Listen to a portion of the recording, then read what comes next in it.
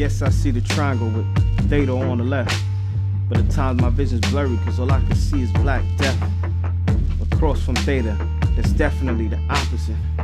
But my mind's flooded, it's like I'm into it, then out of it. I'm trying to think about survival and think about these equations. And oh yeah, the line at the bottom, that's the adjacent.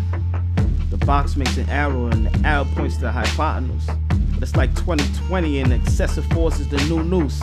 The pain runs deep and it be messing with my sleep. And we just supposed to show up to class and do the work and not speak? Okay, I got it. So it's O over H. Square root of 3 over square root of 7. But hold up, wait. See, I'm supposed to rationalize the bottom of this fraction, but I can't even rationalize why the cops took those actions and why we can't get some of these questions answered in class. A man's dead and we still talking about broken glass? Man, I gotta get back. I gotta stay focused. Pop says stay focused. Let me get back on this, man. Let me get this done, y'all. I gotta do it for more than just me. I can do this. Okay, I'm gonna multiply radical 7 on the top and the bottom. Radical 21 over 7. I think I'm done with this problem. I'm not done with this problem.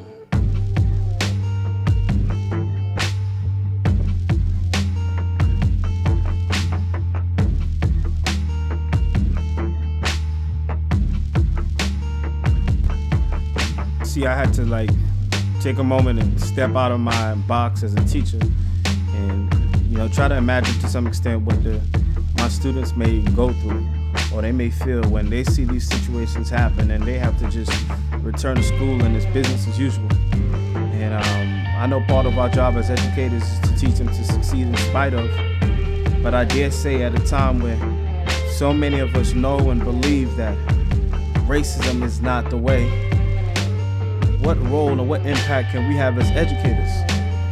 And obviously I know that there are some amazing educators all across the country doing incredible things, but if racism is a systemic problem, then I think part of the solution is to be systemic itself. That means we should be able to come together and why not systematically have a city, a state, or a whole country have things that we change within our curriculum or different classes that we add to the graduation requirement to begin to tackle the systematic problem of racism. I say let's bring that conversation to the forward. I don't have all the answers, but I know this is definitely one of the things that we need to be discussing.